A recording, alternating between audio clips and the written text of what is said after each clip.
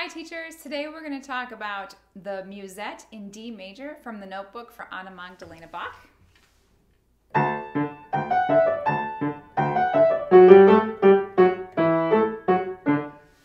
It's such a fun piece. I'm sure you've taught it before and it's a really fun one to teach. So hopefully I have a few ideas for you that can help. I think the key feature of this piece and the reason that students love it is the ostinato bass, the jumping octaves. And I think that the composer, who was probably not Bach, my edition here says that it's an unknown composer. The composer titled it Musette and did the left hand that way because a musette in the Baroque period was a bagpipe. So if you think about hearing bagpipes, there's always a drone, single note or single interval on the bottom, and then the more melodic or improvisatory music happens in the pipe or flute part of a bagpipe. This is on the RCM level 3, and it's for my Illinois colleagues, it's on the AIM level 5. Great piece for an AIM exam. Today I'm looking at it in my Henley Urtext, but it does show up in many student collections, and I'll be sure to put some of those in a Sheet Music Plus link that will be in the description of this video. So what do our students need to be able to do in order to play this piece well? They need to be able to play in the key of D major with 2 sharps.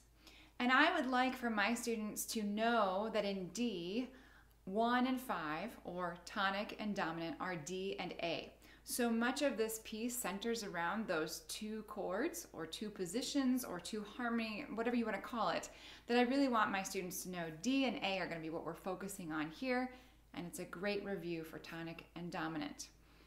Of course, to that end, the jumping left-hand octaves on D and A, and then a little bit on E, those are tricky, and they might be the first time that your student has really encountered this many octaves. They might have played another piece with a few octaves, but this might be more than they've done before.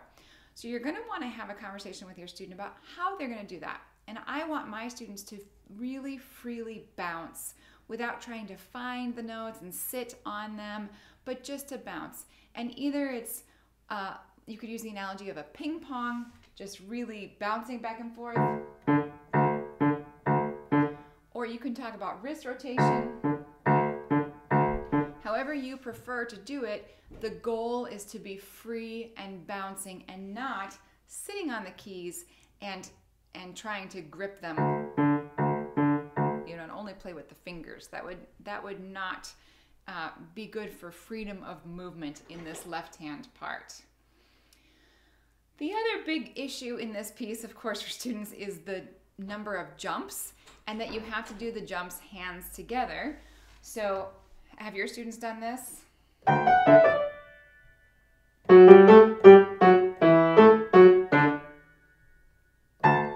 Of course, that's what you're going to have to train them on from the very beginning.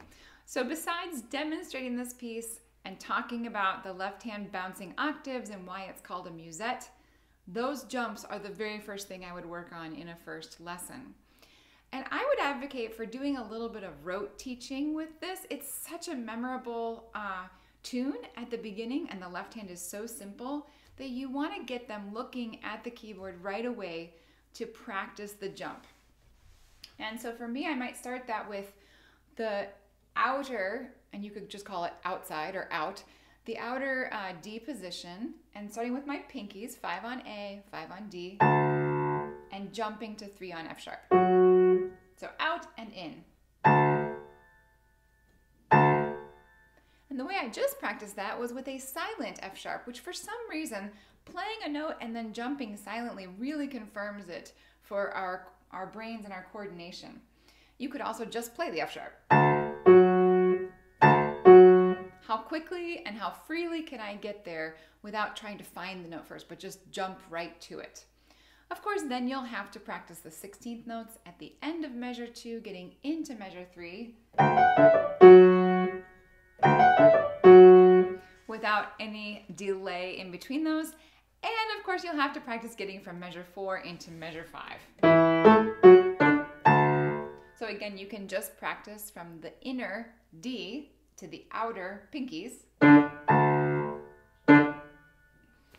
But lots of practice on that and addressing that issue from the very first lesson. We'll just nip it in the bud what students usually do, which is have massive hesitations on those bar lines.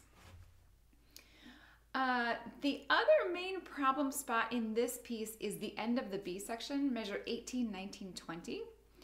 And I like to think about it as 2 A positions and make sure my students know that this part is simply in an A 5-finger pattern, and that right after that, pick up to 20, is similarly just in an A 5-finger pattern. If they're using really odd fingering or if they've gotten tangled up, I want them at the point of the pickup to 19 with the D to be in a position there. Otherwise, it's just gonna be a disaster in 19 and 20. So that would be another thing that I would address at the beginning. Maybe for the first week, I send my student home only with measures 1 through 8, but if they're able to handle more, I would start talking about how at the end of the B section, their right hand is gonna visually look like it's in A position and then jump to the lower A position and just kind of deal with that also from the very beginning. The B section is more complex and requires more reading. So if you use any of a rote approach on measures 1 through 8, your student is going to have to read more for measure 9 through 20. Lots of accidentals in this part.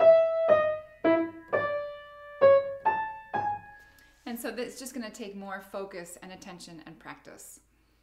Now you might have noticed I was using some 2-note slurs as I played that. In my text edition here, I don't have any articulation, no staccatos, no slurs.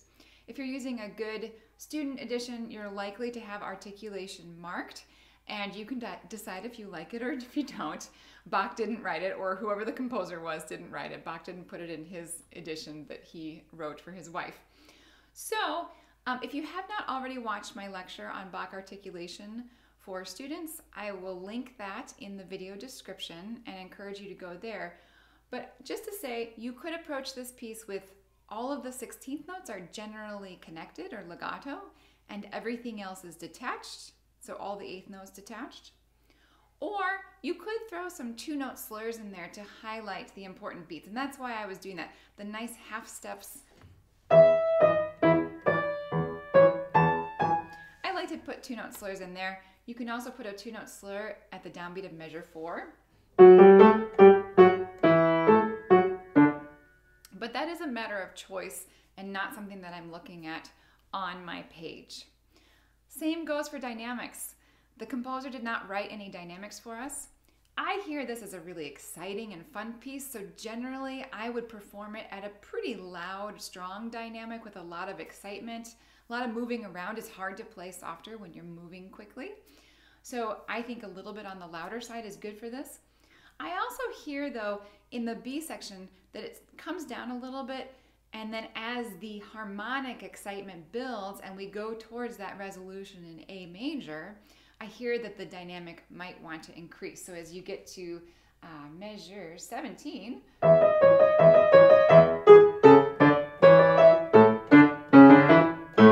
there's a bit of a crescendo and an arrival there before you then arrive back out. I hope this has given you a few ideas in teaching the Musette in D major from the notebook for Anna Magdalena Bach. Please subscribe to my YouTube channel, and I wish you all the best in your teaching.